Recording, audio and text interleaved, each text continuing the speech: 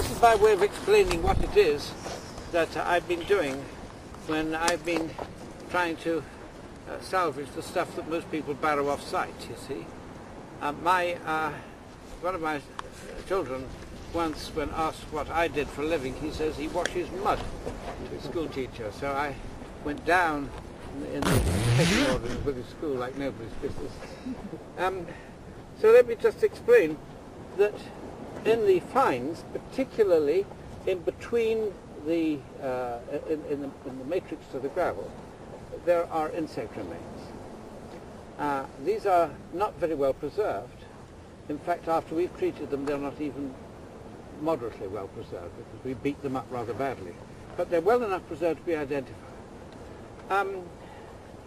Almost all of them, but not all, almost all of them are remains of beetles because their skeletons are so robust. They survive very well.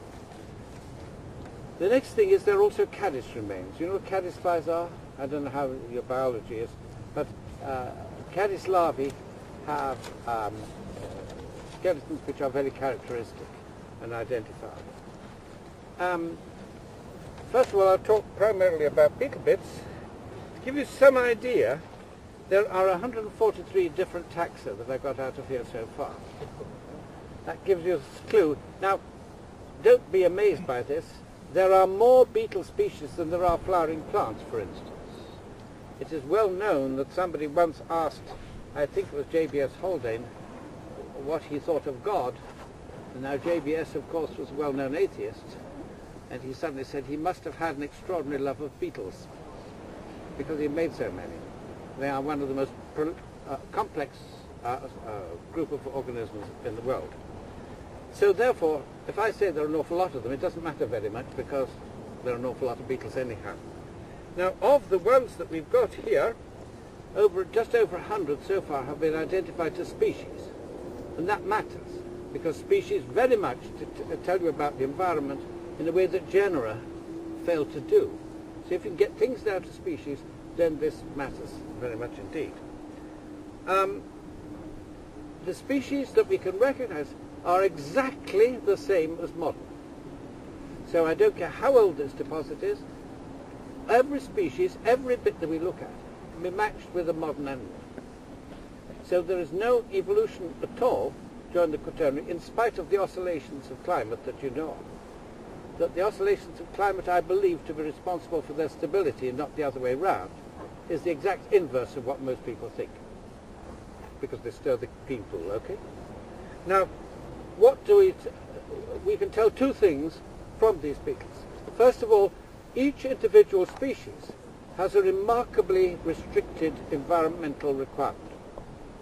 Whether they be water beetles or terrestrial beetles, whether they be carnivores or phytophagous, all sorts of different sorts of beetles have particular sorts of environmental preferences.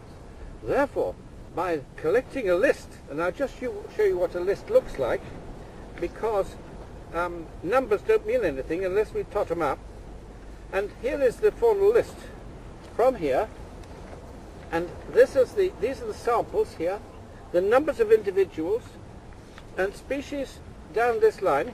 Watch, 1 page, 2 pages, let's try again, 3 pages, 4 pages of them. That's what the number of bits of information. Every single one of those is like a piece of a jigsaw puzzle. And they all go together to provide us with a pretty clear idea of the environment here. Of these, some of the most interesting things are things that you might imagine are the water beetles. We have a whole stack of water beetles here, which would suggest that we're dealing with a very large, and caddises, large, quiet, mature river. Meandering, yes, but not with riffles and pools as often happens. So it's fairly gentle flow all the time. It is surrounded by a vast reed swamp. On the shingle banks, occasionally, the sort of things you're looking at here, there are beetles that actually prefer to live in the shingles as well. Individual samples are rather different. All the ones down here, at this part here where everything is very common, are that grey gravel that I've been collecting today. And that is the most prolific it doesn't look intuitively as the right stuff at all. You would expect small animals to be preserved in the fine-grained sediments. Well, look, there are almost none of them. All of those animals, the terrestrial ones, of a very large variety of them. I won't go into the details of it now. But what I want you to imagine is a very, very large swamp with a river meandering through it. Next thing. Normal service will be reduced to 350 million.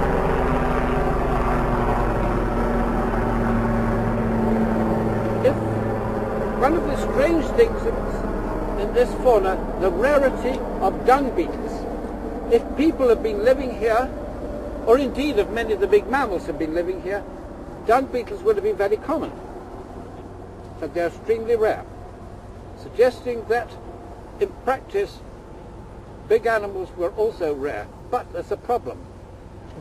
These dung beetles are entirely terrestrial. Therefore, the dung is in the water, the dung is inaccessible to these beetles. So we have a problem of how to explain what we're looking at when it seems to be contrary to what people have been looking for here in bones and things of this sort. That's one of the interesting things. The other thing is almost none of the beetles that are associated with dried out carcasses. Again, if you're looking at a swamp, dried out carcasses are not going to be very common. Let me just think. We have wood boring beetles, quite a number of them, including things rather happily like death-watch beetles. Death-watch beetles lives indoors in Britain, but very rarely outside, giving a hint that perhaps we're dealing with at least southern British fauna.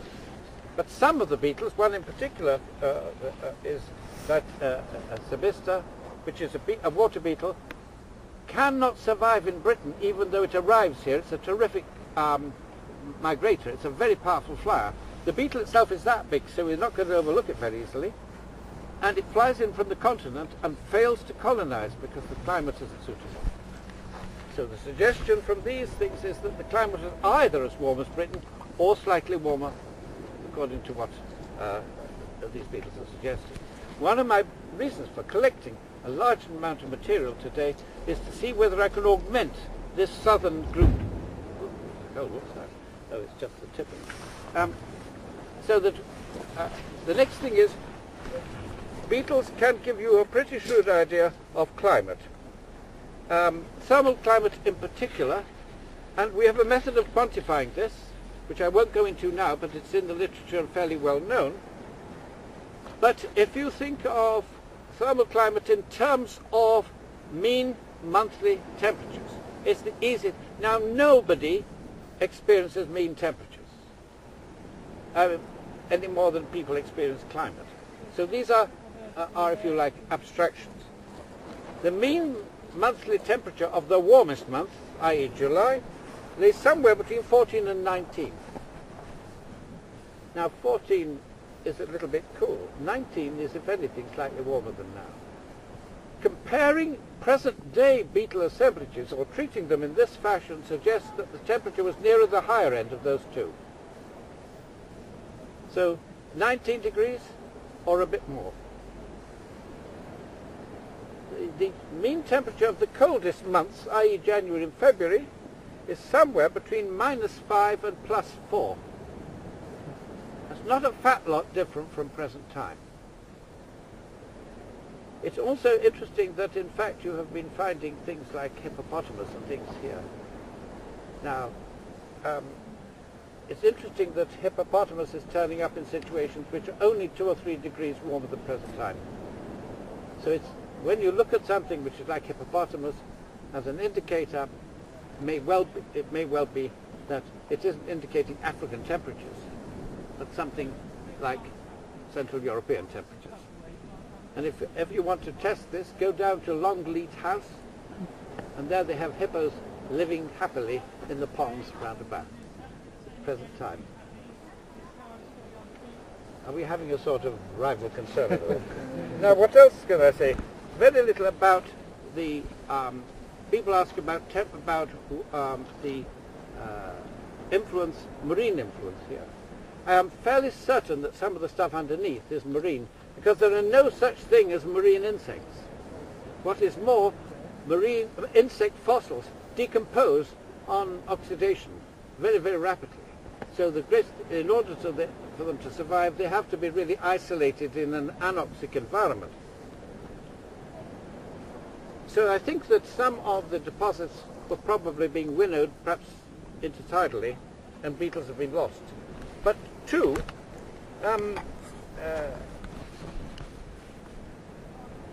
sorry, I'm trying to think. I've got one at least, which is exclusively a salt marsh beetle, hinting that the tide, that marine influence wasn't that very far away. But this is rather uncommon. If you go to somewhere like the Stone Point in this, near the Isle of Wight, near the Solent, where there is an Ipswichian, a last interglacial deposit, it's stuffed with salt marsh animals. This is not. And I suggest that your river that here is at the very top limit of saline influences. In other words, we're not really dealing for much of the time with genuinely subtidal.